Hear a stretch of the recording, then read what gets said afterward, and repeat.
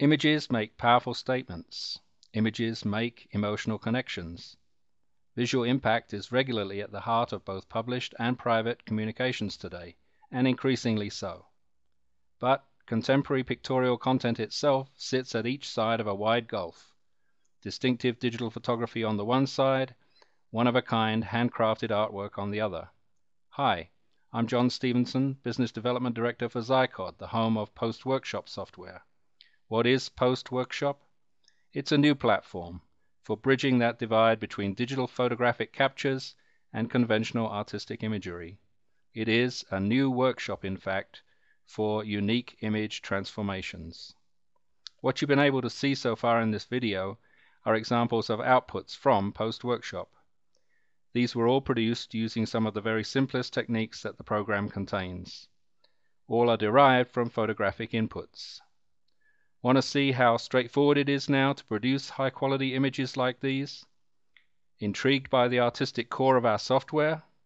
That's what I'm going on to cover next in the remainder of this presentation. All of the demonstrations in this video, there are 3 in all, are going to be completed using PostworkShop's plugin mode of operation. So we are starting out with Adobe Photoshop open and are selecting this image to open and work on via the standard Photoshop keyboard shortcut. It is a compositionally simple photograph. A paintable subject, whether you are a conventional wet media painter or an aspiring digital artist, or indeed both. So we proceed, also via a shortcut, to open PostworkShop from Adobe's filter menu, just as with any standard third-party plugin. I'll be taking just a few seconds now to introduce the standard plugin workspace as it appears here. The Compositing tab is active by default, and you can see the source image object directly. In the center of the screen is a tab where all of the individual filtering styles can be accessed. There are over 400 in total, in a set of 5 categories, plus folders for your own work. And out on the right-hand side is the Properties plus Preview tab. With the source image present alone right now, it features basic information on our photographic input and some options for direct editing of that source via a range of pre-processing options.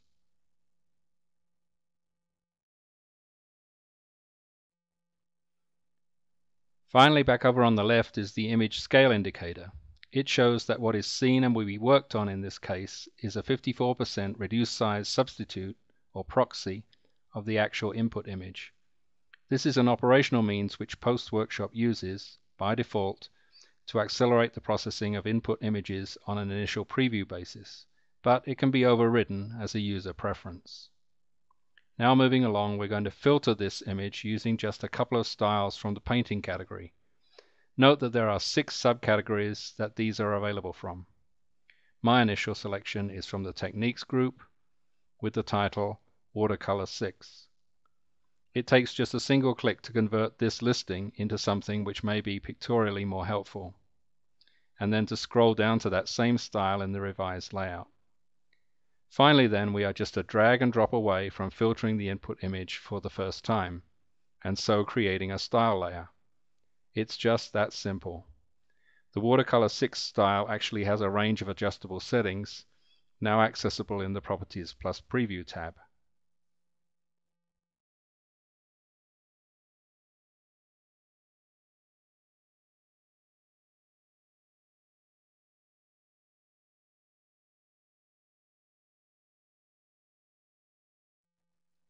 There's no limitation at all to the use of any one single style. All can be used in an endless variety of combinations.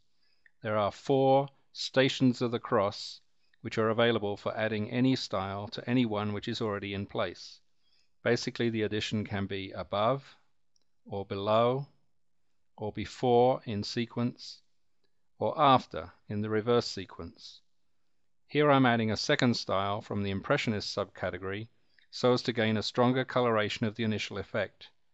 Just remember, there are over 400 pre-built style filters you can use in this way, and an endless number that you can construct for yourself using the Building Blocks category sitting right in the upper center there on the screen.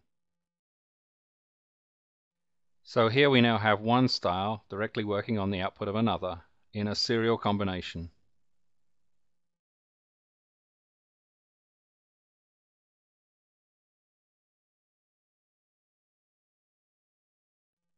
And this is the reverse configuration, adding the new style after one that's already been applied.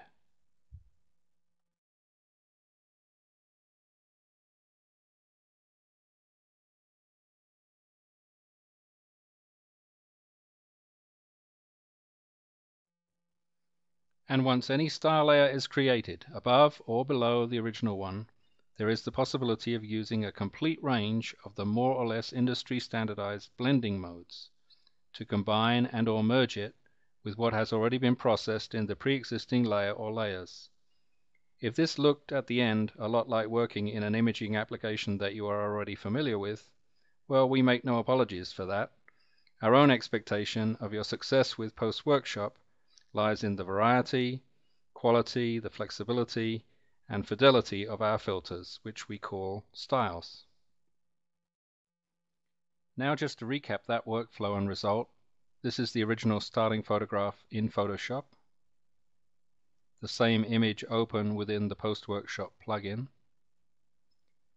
Establishing the first style, one with some adjustable parameters. Adding now a second style, this being a fixed filter. Selecting a blend mode and a blending opacity. And the final output render transferred back to Photoshop. As a second example now, I'm going to work with a couple of the graphic arts category styles and expand upon the level of fine control which is intrinsic to PostworkShop. This is the starting image I've chosen this time, a fine-looking photograph. It's previewed at 61% of full size with the plugin activated. Now there is no need at all to use styles from just a single category. Any and all can be mixed and matched. That's part and parcel of the unmatched artistic license which PostworkShop offers. And as I already noted, there's a special category, building blocks, which can form the basis of endless imaginative transformations, by themselves or as complements to the pre-built styles.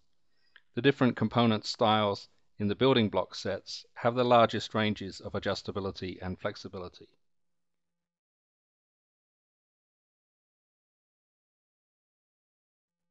So just as earlier, I select and drag and drop, and the image is auto-painted. There are some adjustable settings for the painting on pencil style. You can adjust these numerically or via the slider input bars.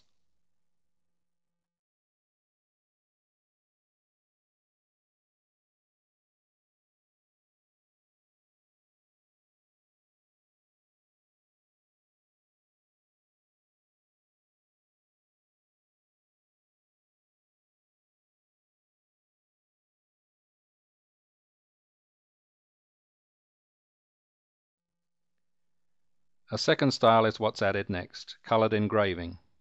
In the spirit of totally unconstrained digital mixed media, we have an engraving sitting on top of a pencil and wash painting. And it, like light as a feather used earlier, is a fixed filter. But after selecting a blending mode, we can adjust it easily nevertheless. Going to the building blocks category for real this time, we enter the color tools subcategory. Here there is a corrections and enhancements toolkit, many items of which you will recognize from prior use of any standard image editor. And all of these can be used either before or after any of the pre-built styles. So in this case, I opt to use brightness contrast as a demonstrated post-correction on the colored engraving layer. Using next the Properties plus Preview tab to make my adjustments. Easy. This is also not limited to just one single correction. Any number of these can be connected in a sequence.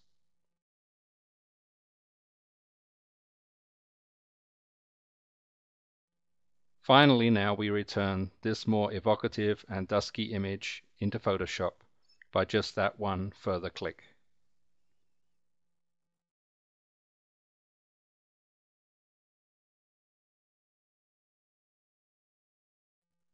In repetition as step-by-step guidelines, the input image now open in the PostworkShop plugin, establishing a graphic arts category style, one with some adjustable parameters, adding a second style, this again being a fixed filter, selecting a blend mode and a blending opacity, a new feature, making a post correction via color tools, and our final output render when transferred back into Photoshop.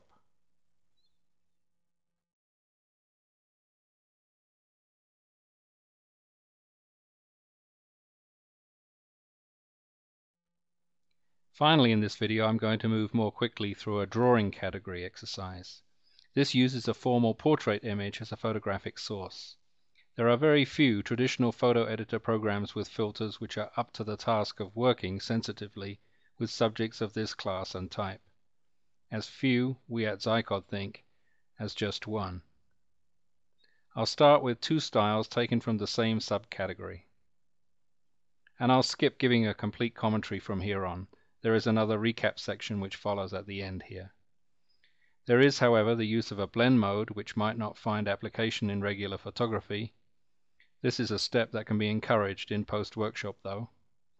Plus an innovative use of the invert style to bring texture and structure back into the highlight regions of this portrait. What I want to conclude with here are the facts.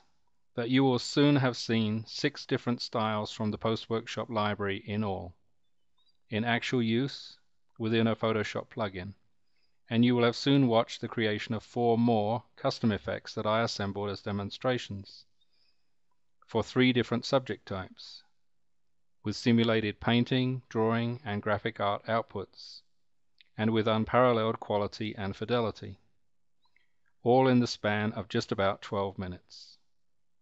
That's what I meant in the introduction here by the statement that PostworkShop is a fully contemporary program spanning that gulf between digital photographic and conventional artistic imagery, a workshop or a studio, in fact, for unique image transformations.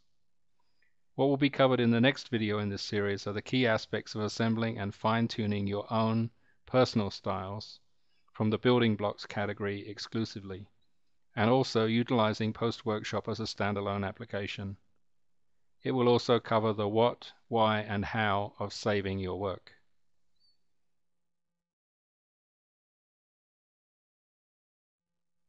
So then, back into recap mode now, as step-by-step guidelines as a workflow which you can duplicate easily. The input portrait photograph. The first style, rough charcoal sketch. Adding a second style, charcoal and chalk. Selecting a blend mode and a blending opacity. An additional finishing style now, classic drawing, into the hard light blend mode.